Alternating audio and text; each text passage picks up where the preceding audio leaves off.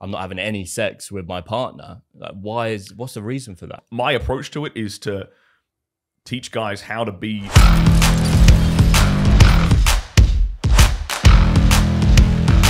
There's any other reasons why so many people are in these sexless relationships? Because I mean, I know we're talking about, guys don't talk about sex, but the few times I have is when my friends come to me and like, I'm not having any sex with my partner. Like, what's the reason for that? There's a bunch of reasons that could be. So it could be a sex drive thing on his part. Doesn't sound like it from if he's coming to you and he's like, she's not, keen. I mean, sometimes it's even like, oh yeah, we just don't do that anymore. They don't even think about it. Okay, well that means the passion's gone from both of them, right? And this can start. There's two ways this can come about. One, it could be the guy is really just taking it for granted, because the guy has to work. Like, being a man is about working in all aspects. Like, you can't. It kind of sucks, but that's the reality of the world you live in. Like, you can choose to live in reality or not. But being a man is about like constantly trying to work and constantly trying to improve every aspect of your life, right? And putting effort into every aspect of your life. Otherwise, it's going to fall by the wayside, right? And a relationship is just the same. And the sexual chemistry in the relationship is just the same. So if he's not inspiring that passion in his woman, well, that's the start. He's starting to take it for granted, starting to be, maybe he's just falling into habits and routine. And habits and routine, like a habitual sex life, is the most unattractive, uninspiring thing. It becomes complacent. It becomes boring for the woman. Like, even something as really, really as simple as just passionately taking your woman in the kitchen when she's like cooking or something. She just, obviously consensually. I hate that I have to say that on like the internet, because to me it's like obvious, but we have to say that. Like, but just taking her like on a whim, randomly, passionately, that's kind of spontaneity, is what can re-inject that passion back into the sex life of an otherwise dull relationship.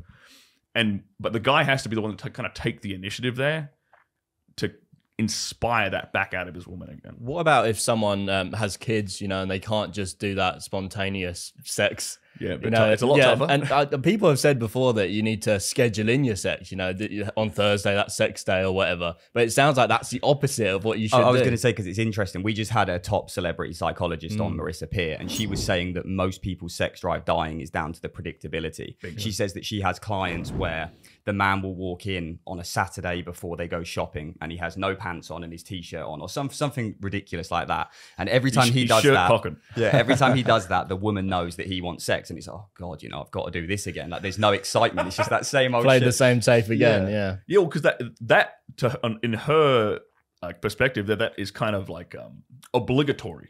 Yeah, the sex isn't inspired. It's like a chore. Yeah, when it's scheduled like that, and it's not only boring, but it's also like becomes obligatory, and it takes away all the passion and all the fun of it all.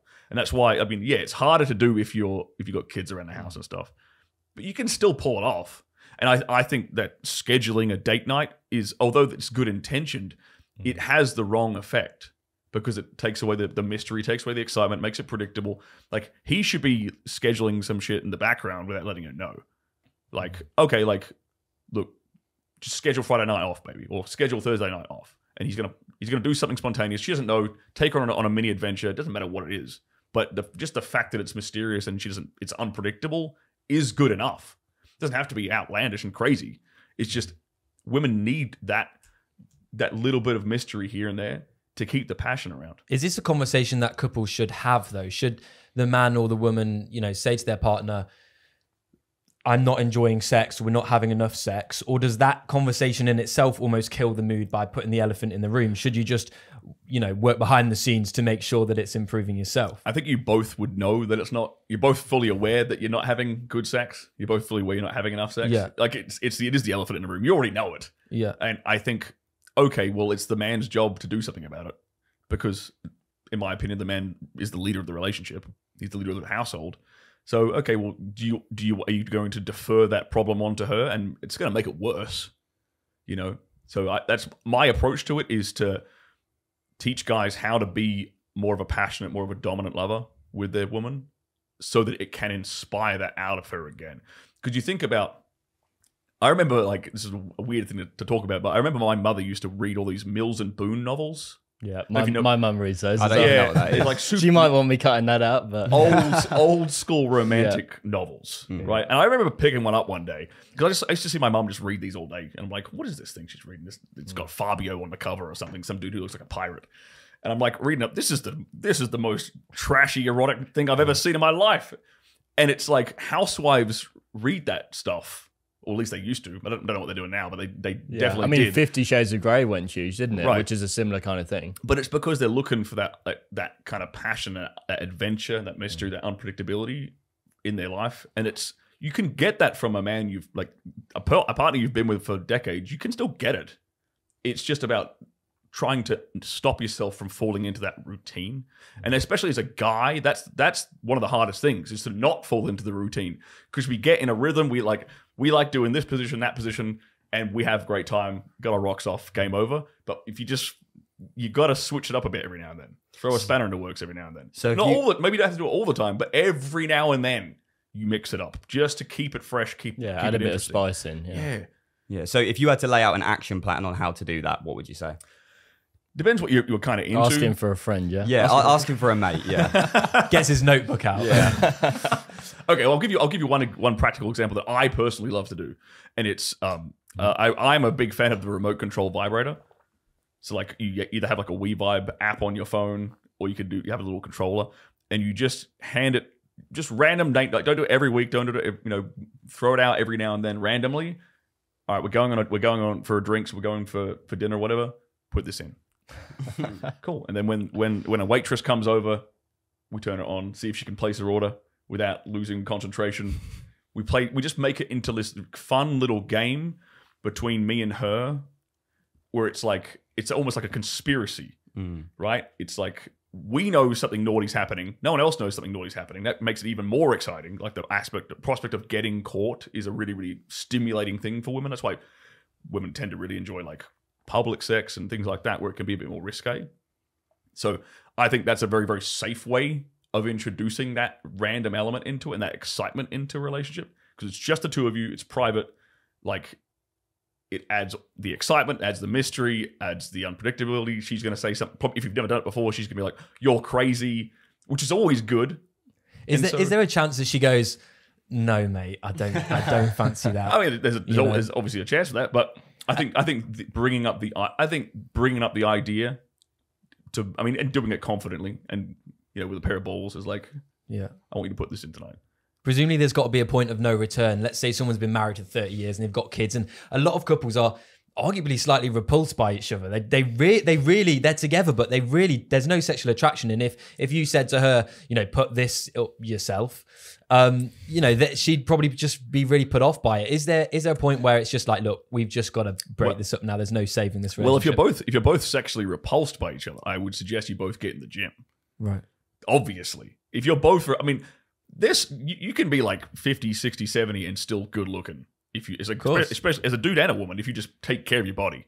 So like if you're getting that long into a relationship and you find like the physical attraction is waning, well, one of you needs to hit the gym to inspire the other one to hit the gym.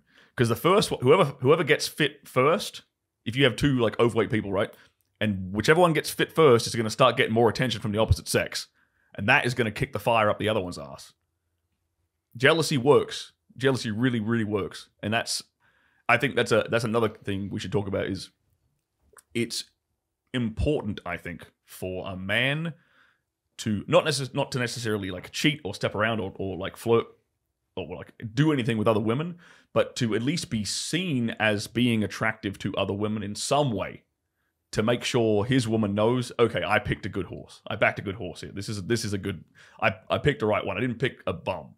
Because like, okay, he can be a bit flirty with other women here and there.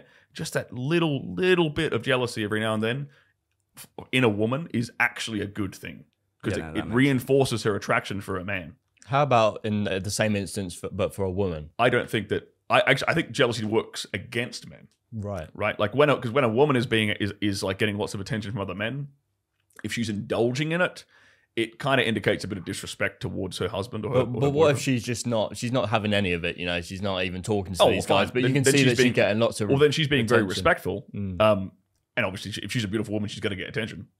Yeah. So like that's kind of like by default, a beautiful woman will get attention from a bunch of other dudes anyway. So you just got to work a little bit harder as a man. It's whether or not she like engages with it at all will gauge like her level of respect for her man. But the guy kind of has to be a bit more proactive with it, because most guys don't really get attention from women unless they proactively go out and do something about it. So you kind of have to engineer scenarios in which she can see that you still got it. Yeah. A woman needs an emotional roller coaster. Yeah, exactly. Because if you were Mr. Nice, like super happy fun all the time, like it's like a roller coaster that just goes up. Yeah. It's boring. Yeah. It's the down going into the up and the up going into the down that's the fun part of a roller coaster, right? So women need the up as much as they need the down. But they don't always think they do, of course. They might think this is a horrible thing, but unconsciously there's an excitement there of like, why is this happening to me, you know? Well, why do women will as a bit of a trope, women will say all men are cheaters. Well, no, honey. You keep dating guys who cheat for a reason, because you're attracted to it. Like, you might not consciously be aware of why, but you keep picking the same kind of guys again and again and again, which tells me a lot about you and what you're attracted to, right? It tells me that you need that really kind of intense down of like, oh God, he slept with another chick, in order to kind of try and maintain something with a guy. If it's a pattern, it's a pattern, you know? Look at like what's the common denominator here? If you're with like, if a chick's with about 3 or 4 different boyfriends and they all cheat on her, what's the common denominator? The common denominator is you pick guys who cheat or who are very likely to cheat. It's kind of sad in a way though, isn't it? That you have to understand that and almost not cheat, but you have to, there's a game you have to play. Or is it just a case of finding a woman who's secure enough in herself that doesn't need that perhaps? Well, that would be the ideal scenario. Yeah. Yeah. I don't like playing games. I'd much rather not play. I'd much rather work than worry about playing games. And you know, I like a peaceful woman who doesn't give me any drama. So you can select for that from the start, and that will save you a lot of headache. So if you're running your own business or you've got a 9-to-5 job and you just don't have any time to keep it interesting, how can you keep it interesting? Do you need to go out on your own with your mates and get that attention from other girls? How's that possible? I think if you're super, super busy with work, and unless you're like stuck in the same house with her all the time, and so she's just you're both around each other all the time, that's not an ideal. Then you need to manufacture time apart, because like absence makes the heart grow fonder. It's that it just ties into the idea of like, you know, being habitual and being like routine. Like when, okay, for example, I got a friend who his woman is absolutely head over heels in love with him, and he's traveling all the time. Like, but when he's home, he's with her 100% with her, like adoring, loving man. But he bounces around the country so much. But it's that absence that allows her to miss him and appreciate why she loves him in the first place. And so I think if you're a busy guy, if you don't have time to like proactively inject this kind of excitement back into the relationship, just absence due to work can do a lot of the legwork for you.